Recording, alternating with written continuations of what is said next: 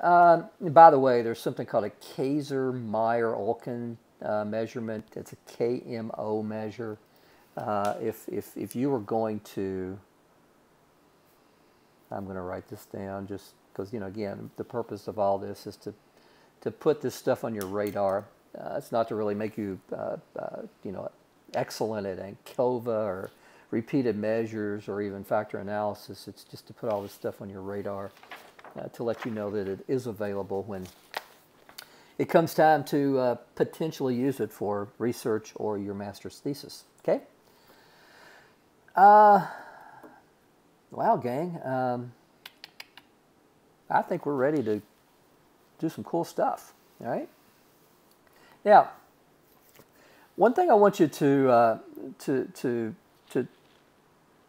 kind of forget from the last video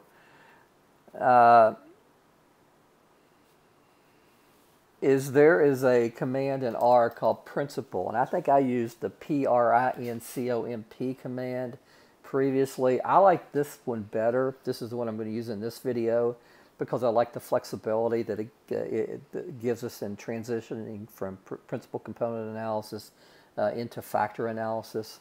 And I'm going to do my best to make that very, very, very clear in this video. So guys, I tell you what, I'm going to get out of this. Probably not going to be over here much more. Everything we're going to do from here on out is going to we're going to look at in R. One thing to keep in mind: this principal command requires psych to be downloaded, the package psych to be installed. So. But if you're following along, you should have already done that. So, guys, what I want to do is I want to run my initial principal component analysis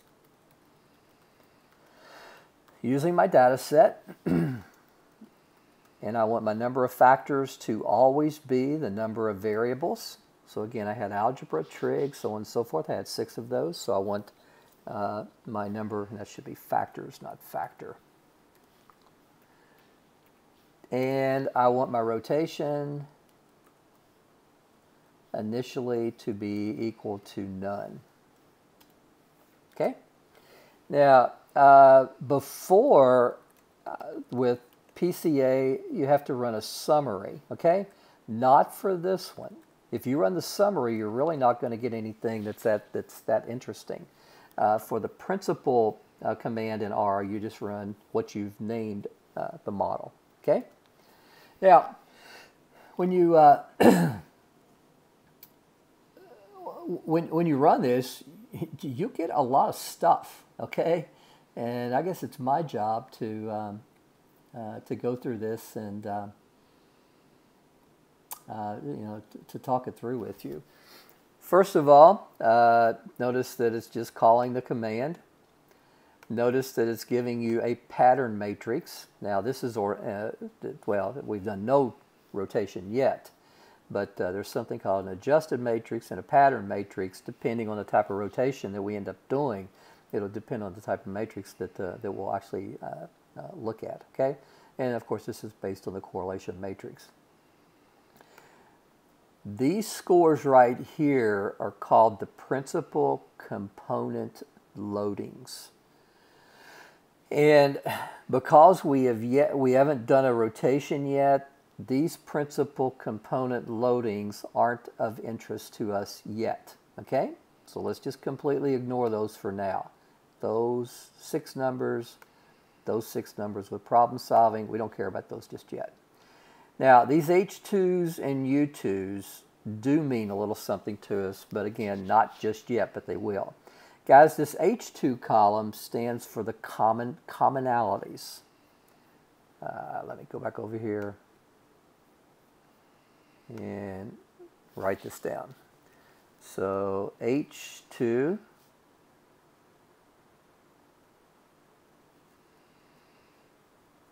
stand for the commonalities, and U2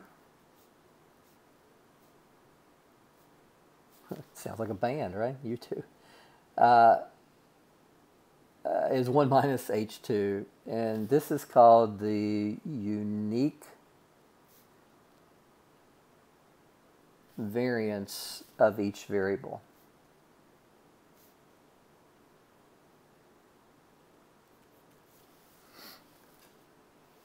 So, flashing neon lights around this baby right here, okay? The unique variance. Now, guys, the one that we typically look at the most is the H2. And it's pretty, not that exciting in this data set because all of our H2s are equal to 1, but we've retained all of our components. We have all 6 components without rotation. So you can think about this kind of as your saturated model. Remember running that through. It's not a saturated model, but you can kind of think about it. We've retained all the components. We're explaining all the variation in calculus, trig, so on and so forth through these components because we have everything included. So guys, in the initial run, what I've got highlighted right here is pretty much irrelevant. But what is extremely relevant at this stage are the numbers that we get right here. Okay? Now,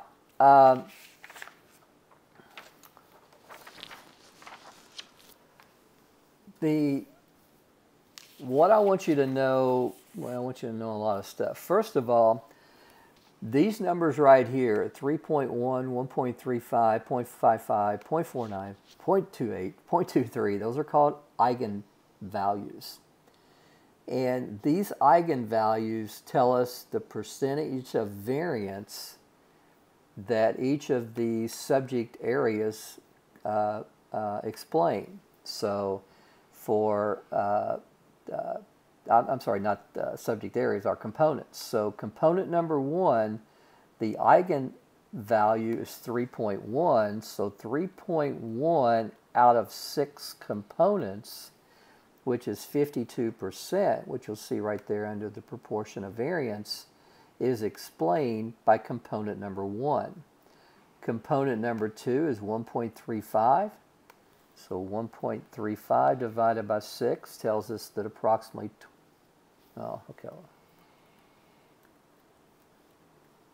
that about 22% of the variance is explained by component 2. 9% is explained by component 3, 8% component 4, and so on and so forth. Now,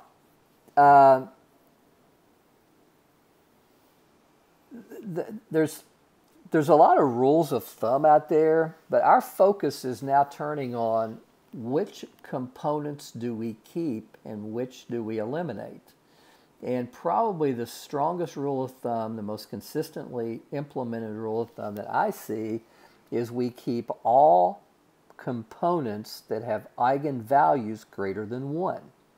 So when I look at the eigenvalues here, 3.1 and 1.35, we get into principal component number 3, which is less than 1. It looks like to me right now that we have a 2-factor model.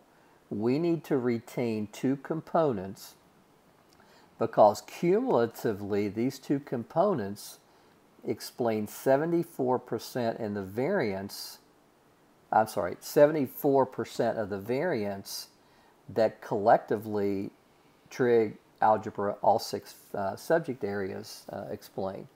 So guys, it looks like to me that we're looking at a 2-factor model, but I don't know that yet. So let's just continue to explore some stuff and see what happens. Next thing I'd want to look at in helping me determine how many components I want to retain. And again, guys, as I said before, this is a reduction process. We're trying to reduce this thing down to the smallest number of components that we're still happy with the variance that it's explaining from the original observed variables. Now, another thing we can look at is we can examine a scree plot. And we get that by just plot. So I want to run my PCA, but I want to look at my, my values from my PCA. And I want to run my type, first of all, as B. Now, these scree plots have the option of running the values by lines, points, or lines and points. So if you're running lines and points, which I'm going to do right here, you put a B for both, okay? Now, this is a scree plot, and this is another a picture that we can use to determine the number of components we need to retain. And what we need to look at here is what's something called a point of reflection. And a point of reflection is where our vertical tendencies and horizontal tendencies meet. All right, so I'm going to start right here at this point up here. And you can see that, again, look at these are nothing more than our eigenvalues. 3.1, 1.35, and so on and so forth. Now, if I start at my highest point and I come down to the first factor, notice my vertical move. When I come to my second factor, notice that I don't change much the vertical movement. But when I go from the second factor to the third factor, I start more of a horizontal move. So my vertical looks like that it's best from this factor to this factor. Now I'm going to examine the horizontal move. So I'm horizontal, not much change, not much change, a lot of change. So my horizontal move is from here to here. So if I look at where my horizontal move with my vertical move actually intersect, that's called the inflection point. Looks like to me the inflection point right here at the third component. So it looks like to me that we have a 1-2 component model that we need to retain. So I'm kind of focusing on two factors, all right? Or I should say two components. So I'm going to rerun my model. So I'm now going to call this PCA 1. So all I did with PCA, my original model, is just look at all of my components, all 6 of my components, same number of components I have observed variables, and I'm looking to see, again, it's a reduction process. I'm looking to see which ones I can eliminate to reduce the structure of the model. So, guys, here I'm going to go data, but now I'm going to go in factors equal to, because from my previous analysis that seems reasonable. And I don't want to do anything fancy yet. I still don't want to do any rotation. That's when things get really cool. All right, PCA 1, and I get something similar to what I got before, but I get something cleaner. First of all, I've still got a pattern matrix based on correlation matrix. That's just as before. But notice now that my principal component loadings have changed a little bit. This 0.82, negative 0.39, still not interesting. Why? Because we've done no rotation. Still not interesting, still not interesting, still not interesting. Am I making my point? Am I getting on your nerves yet? I'm getting on my nerves. Not interesting. But what is interesting now are the commonalities and the uniqueness of the variance explained in calculus, trig, and problem solving. Now let me explain to you what this means. This 83 right here, this 0.83, is again the commonality. Now think about it. Commonality, common variance, shared variance. 83 tells us that, I should say the 0.83 corresponding to calculus tells us that 83% of the variance in calculus is shared variance. The spread in calculus is shared with other subject matters. Only 17% of the variance in calculus is unique. And that kind of makes sense because if you go into calculus, think about integrating. Sometimes being able to integrate requires, or I should say relies on algebraic manipulation. It relies on just arithmetic skills. Sometimes the ability or lack thereof to perform integration sometimes relies on your ability to add or subtract fractions. The least shared variance is in logic. So again, not interesting, not interesting. Okay, I'll stop. Interesting, interesting, and so on. But guys, there's nothing more interesting than this part right here. Well, other than this part down here. But for right now, let's talk about this. And if you look at it, nothing different, right? The only difference is instead of a 6-component model, we have reduced this thing to a 2-component model because these 2 components explain a cumulative percentage of variance that I'm happy with. 2. I don't think I gained anything by going to adding the 3rd component. Anything significant, okay? So guys, I'm feeling more and more comfortable with this 2-factor. Now again, let me say one more thing. Back here, notice before this was a 1, so 100% of the variance was shared. But guys, again, you had a full component model. You had all 6 components. You're going to lose some of that shared variance just because you've eliminated some of the components. All right? Now, is sample size an issue? Well, I was going to go back over here.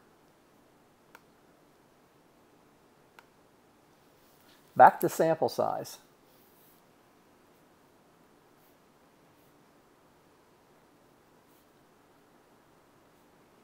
Now, the 300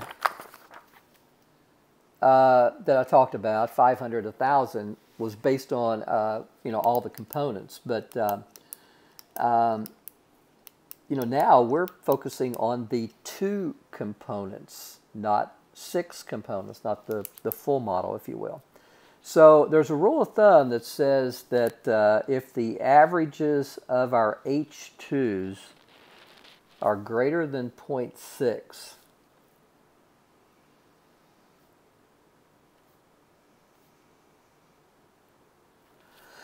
then sample size is okay for the current structure. And our structure is 2 components. So gang, I can go back over. Well, maybe, maybe not. I can go back over and look at the averages of my H2s. Guys, all of them are above 0.6.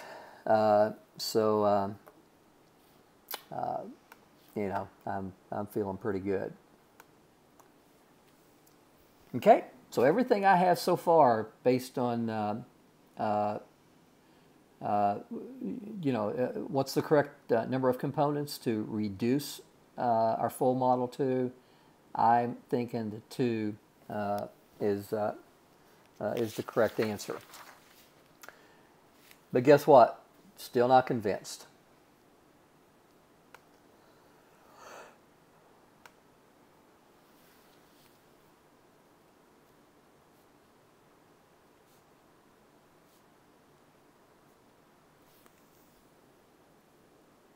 Always helps if you guys, if I put that where you can read it. Okay. So there's one other method that I think will help me out a lot. And what this does is it compares what's called our original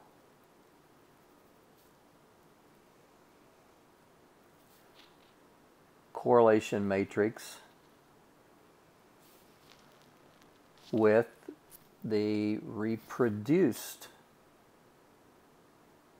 correlation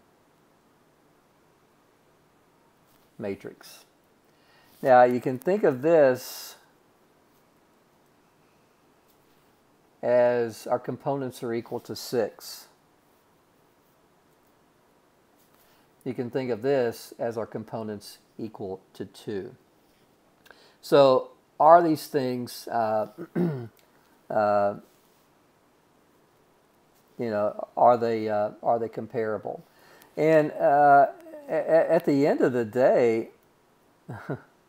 you can just create a residual of these and take your original minus your reproduced, and you can actually get the difference in the correlation between what you started with and what you ended up with your with your last model. So let's go do that. Now, to get my reproduced correlation matrix, what I do is I'll tell you what I'm going to do. I'm going to